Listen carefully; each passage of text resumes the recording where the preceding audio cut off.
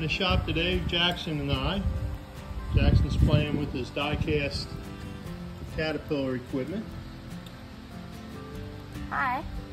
Making a little construction site there. Yep. Looks pretty cool. That's some really detailed die-cast. Even got a dump truck that looks like ours that we made the body for because we couldn't find one. Yeah.